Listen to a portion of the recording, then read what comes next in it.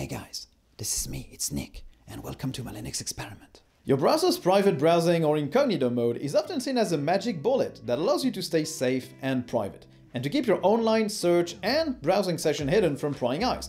It's time to debunk that myth and explain what private browsing and incognito really does and what it doesn't. Okay, but just let me just remove all of this because we're in August and it's actually super hot. Now that's much better. So, to begin, if you care about your personal data and internet privacy, you probably already know about Startpage. But if you don't, they're the most private search engine out there on the web. They don't share any data, they don't collect any, they don't log anything you do. And incidentally, they also are the sponsor of this video, this whole video. And that's amazing, because what they offer is basically way more private than incognito mode. So let's see how all of that works. So first, why use a private browsing mode? Private browsing, or incognito, has been created to offer a more reassuring browsing experience, and it has popped up on all browsers these days. Chrome, Firefox, Edge, they all have access to it. Even good old Internet Explorer. Well, not good, just old Internet Explorer.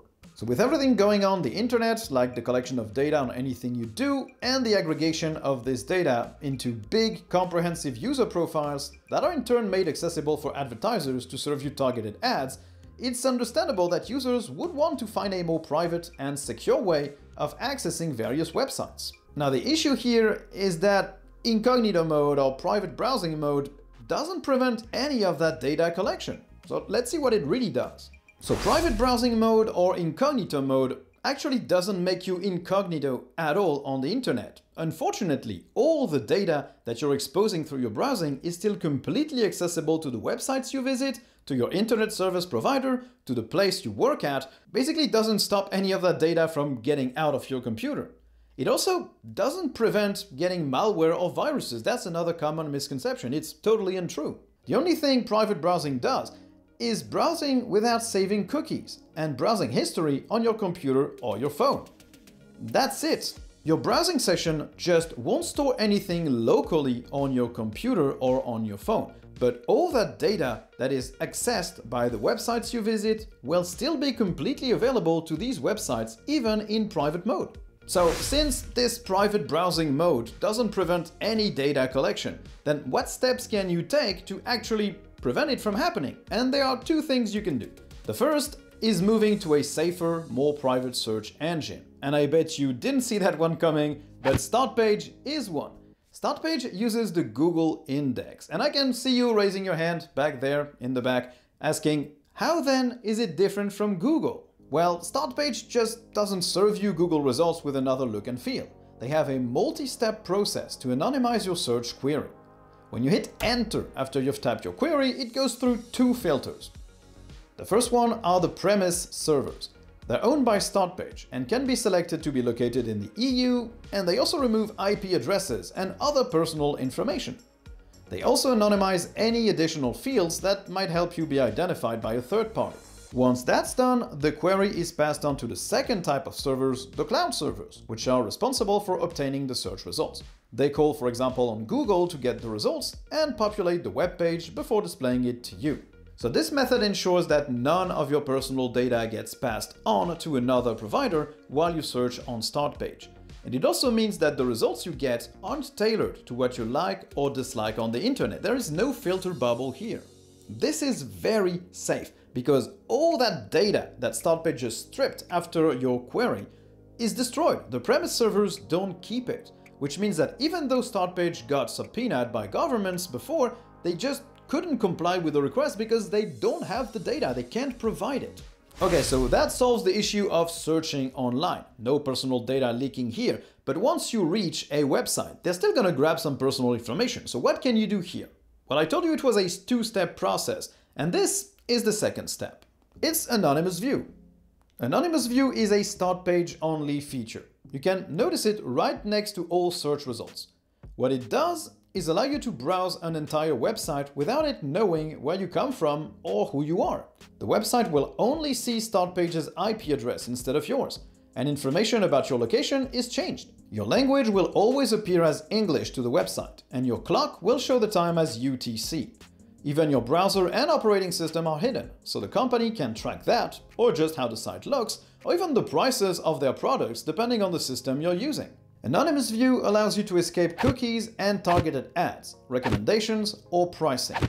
It also lets you avoid fingerprinting, which is a way for websites to establish a unique fingerprint from your time zone, location, IP address, and browser and OS information. Of course, anonymous view might take a little bit longer to load the web page since it has to be passed to the startpage servers first. You also can't log into any account because that would completely defeat the point of anonymous view, and you might also get the cookie notification banner pop up multiple times because, well, you can't save those cookies on your device. Now, you might think of anonymous view as some kind of one-time VPN, which it kinda is, but it also has multiple advantages over any VPN that you could use. For example, a VPN cannot protect you from tracking or from fingerprinting, because those techniques use JavaScript, and JavaScript has access to the values from your browser, no matter if you use a VPN or not. Anonymous view will actually pass false values to this JavaScript to actually let them have some information, but it's not your information, it's completely faked ones, which means that the website just doesn't have accurate information on you and can't use that to establish a broader profile. Of course, you could also use a VPN and disable JavaScript, but that will break half of the internet for you since most websites rely on it to display dynamic web pages these days. Now, a VPN will mask your IP address and your location, and if you combine it with incognito mode or private browsing mode, you also won't store on device your cookies or browsing history, but it won't stop you from being fingerprinted.